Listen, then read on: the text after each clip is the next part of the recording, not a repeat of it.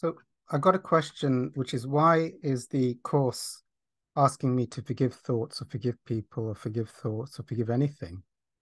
Well, like a thought is a thing and a person is a thing or an object. Feelings are objects. God is a love in which I forgive my guilt. God is a love in which I forgive my thoughts of my mother. God is a love in which I forgive you, whatever it is. God is a love in which I forgive myself. Um, so forgiveness, and now here's the thing with the course. And I need to speak on this because I speak to people at different levels of advancement.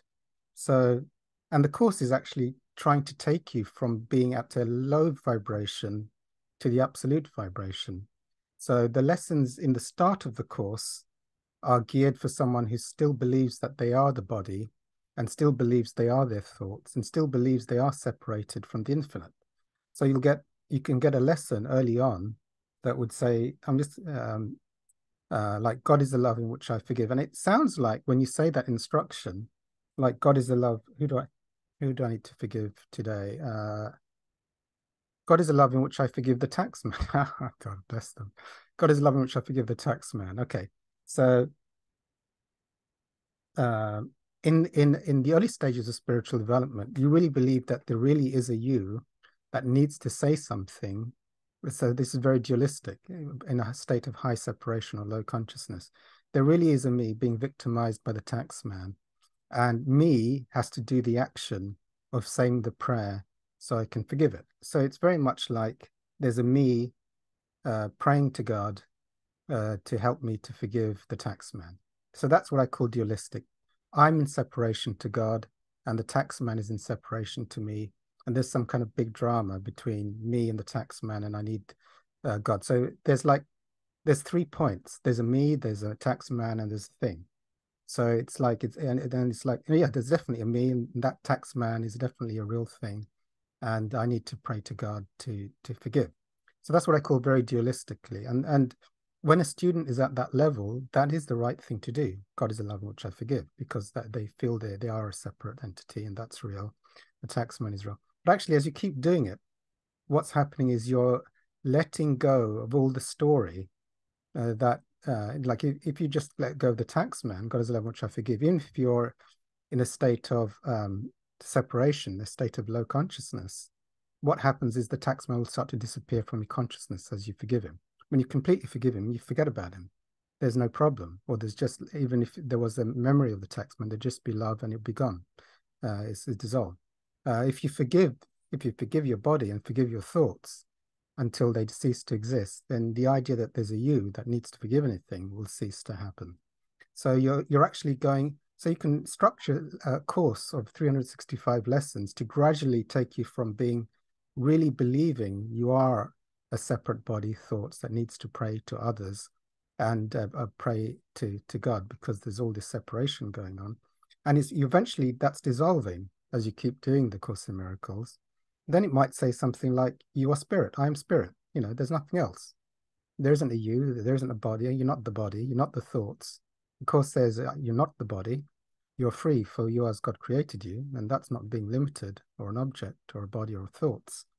So, and then once that starts, you feel the spirit, and if the spirit is infinite and timeless and limitless and eternal, then what will happen then is if there's anything left, it's not like there's any body saying it or any thinker saying it. These things may just automatically happen out of nothing until the last remnants of the ego dissolved. And when one is pure spirit, there is nothing else to do. There is no you that is seeing a taxman in separation that needs to pray, because that's all gone now. That ceases to be the experience, not an intellectual construct. Okay, so so it's just to also something I think, which is you just no, I might get okay. I do recommend the Course in Miracles if you're in any kind of trouble, and doing the daily lessons one after the other. But once you get to, I think this is the best way to say it, once you get to very advanced levels, you might just pick and choose which lessons you are the ones that are resonating.